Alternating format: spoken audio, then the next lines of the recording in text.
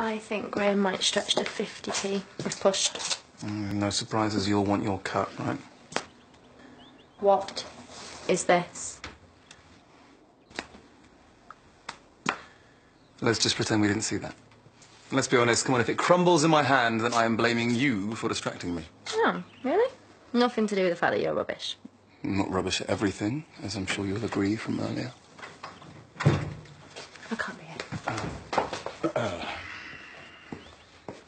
You owe me £1. And next time I would have preferred something a little bit more challenging, if I'm honest. Is that so? Mm-hmm. All your own work? Mm-hmm. Debbie will vouch for you. Debbie? Oh, sorry, I just presumed Debbie was here. You pay me to read people. Okay, how does he do that? Car's outside. Debbie was just here to, Don't worry, I can fill in the blanks.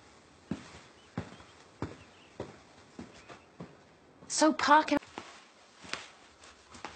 You think this is a bad idea?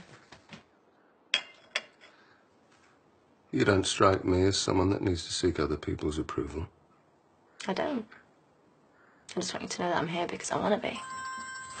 Good. Hi, Dad. Yeah, you still alright to look after the kids? Nothing, just picking up some shopping. So that's how it is. I'm concerned about the practicalities. If Debbie can't be honest with her family, how do you plan to conduct a relationship?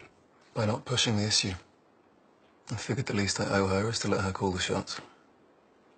Look, I'm okay with this. You should be too. Hey, I need to take the car to town for a valet.